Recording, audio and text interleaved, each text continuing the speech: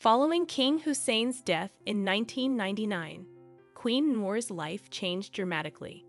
There were speculations that she was maneuvering to alter the line of succession, aiming to prevent the throne from passing to King Hussein's brother, King Hassan bin Talal. However, shortly before his death, King Hussein appointed his son, Abdullah II, as his successor, with the condition that Queen Noor's son, Prince Hamzah, would remain crown prince. Currently, Queen Noor holds less influence and power compared to Queen Rania, the wife of King Abdullah II, who successfully convinced her husband to appoint their son Hussein as the heir to the throne.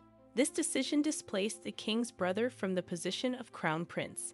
For this reason, this saying has often been repeated: there is not enough room for two queens in Jordan.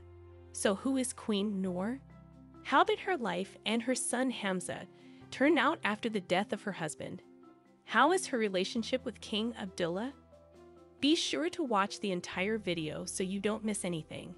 And don't forget to like the video, subscribe to the channel, and hit the bell icon to get notified as I upload a new video. Let's go on.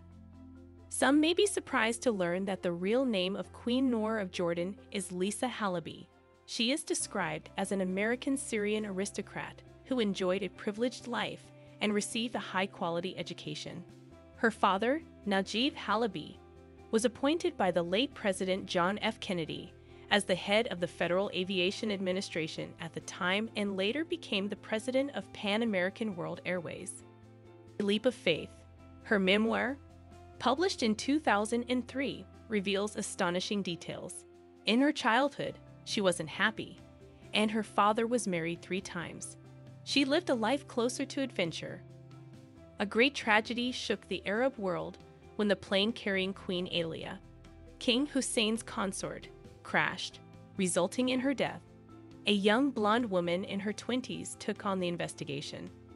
She was the young engineer Lisa Halaby, the director of planning and design before she became Queen Noor Hussein.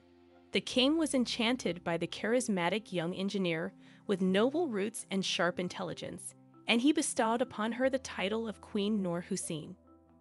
Many years passed, and King Hussein fell ill. Doctors were unable to save him, and he passed away. She became a widow and moved to her home country, the United States of America, for a period of time before returning to Jordan. It is common for the relationship between Queen Noor and King Abdullah II, when he was a prince before his father King Hussein's death, to be described as mysterious and good. This is especially because King Abdullah II is the eldest son of King Hussein. Her relationship with his wife, Queen Rania, was also good. She stood out from the other princesses and took charge of her foundation, Jordan River. The relationship between Queen Noor and the royal family, in general, worsened when she left Jordan after the death of her husband, King Hussein bin Talal. At that time, rumors circulated, though not officially adopted or proven, that she had obtained a significant portion of her husband's inheritance and took it with her to America. Queen Noor decided to withdraw from the political scene after the Jordanian monarch removed her son, Prince Hamzah, from the line of succession, noting that such a measure is the constitutional right of the king to appoint his heir, regardless of any will. Since then, and since King Abdullah II ascended the Jordanian throne and his wife, Queen Rania emerged, Queen Noor's name faded away.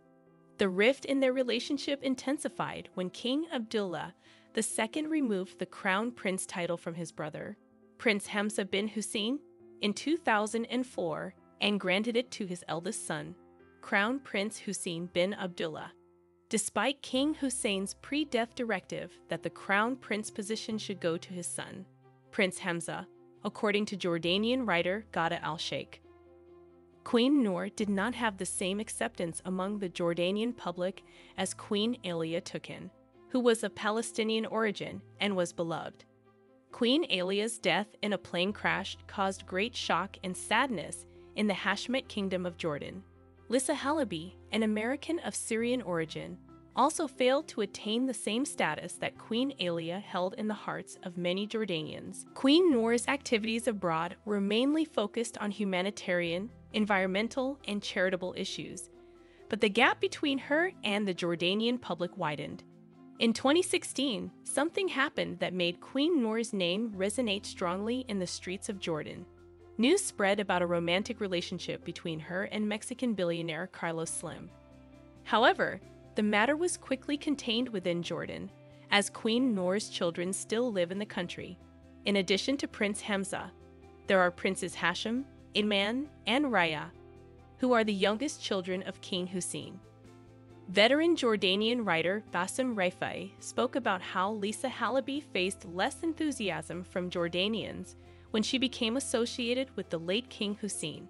According to him, Queen Elia Tukin, the Palestinian Arab origin who spoke brilliantly and had a strong presence in public affairs, especially in humanitarian issues and the needs of the poorest remote areas of the kingdom, still lingers in the minds of Jordanians. The mental comparison, as Rifai adds, between the new queen at that time, Queen Noor, who didn't master Arabic at the time, and the late beloved queen who was deeply connected with the community, made many Jordanians cautious about accepting Lisa Halaby, whose popularity gradually increased in the 1980s, benefiting from the emotional attachment to King Hussein within the Jordanian society.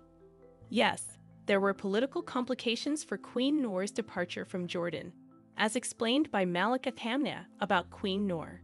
He adds that she is the mother of former Crown Prince Hamzah, after the death of her husband, and it is said that she aspired during her husband King Hussein's reign for her son Hamzah to become the Crown Prince, as rumored in political circles. He also mentions that she decided to withdraw from the political scene after the Jordanian monarch removed her son, noting that such a measure is the constitutional right of the king to appoint his heir, regardless of any will. Despite her withdrawal from the Jordanian scene, as Athame continues, Queen Noor has recently started adopting a confrontational style in defense of her son Prince Hamzah, amidst the escalating crisis between him and his brother King Abdullah II.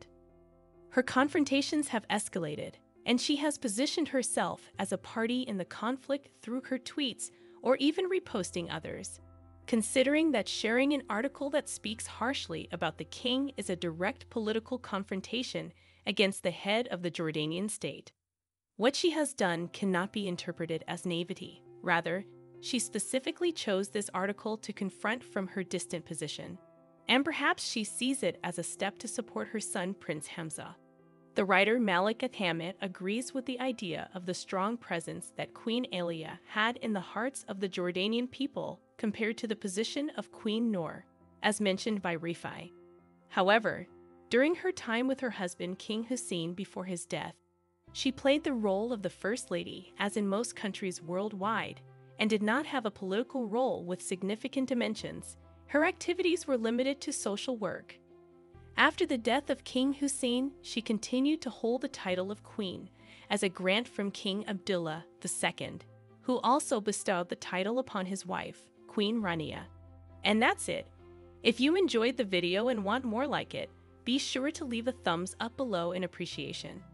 And if you haven't already, you really want to subscribe to my channel and tick the bell icon so you get notified as I upload a new video every week. See you in the next video.